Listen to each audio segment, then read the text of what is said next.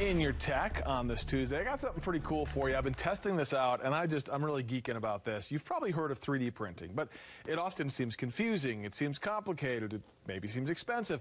One company, though, is trying to make it easier to figure out and much less complicated. This right here is the newest Toybox 3D printer. They call this the Comet. So let me go back and show you how it works. So first, you find something to print inside of the Toybox app on your phone.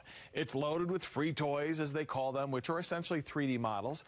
There are useful things like there's a headphone wall hook, for example, or cookie cutters, or things that are just fun toys like 3D ducks. And then you simply hit the print button when you find something. That'll send that 3D model over to the printer itself, where it melts the 3D filament string. It's something the company calls printer food. It uses the heated nozzle to heat the plastic and reshape it as it moves around. That's how a 3D printer works.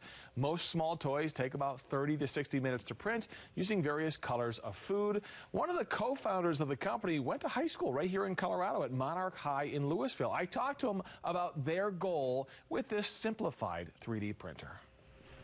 The idea is to bring this complex thing called 3D printing, which lets you build and engineer stuff and make it accessible for anyone. So we want to make sure kids can learn how to build their own stuff, get into engineering, and our goal at Toybox is to make that as easy as possible.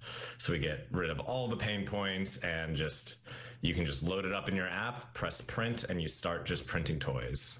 I got to tell you, I've had this for a couple of weeks now. My 9-year-old is obsessed. We've just been printing things out. I love this for kids.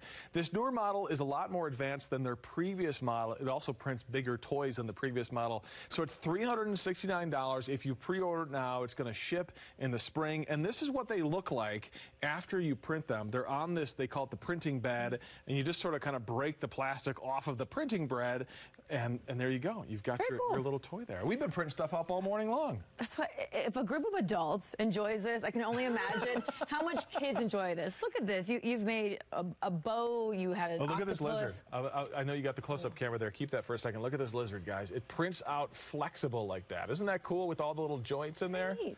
So cool. Anyways, I think if your kids are into STEM and engineering and all that kind of stuff, they'd love this. And I know this is something that we've been asking. These little spools of, I guess, plastic, they're not very expensive. About $11, yeah, if you order them from the company. So it's not too bad. Endless possibilities. I'm a big fan. Toybox.com is the website if you're interested. All right, so now you just got to print his toys all the time. Whatever you need. I got you. Perfect. Awesome. All right, a lot more coming up here.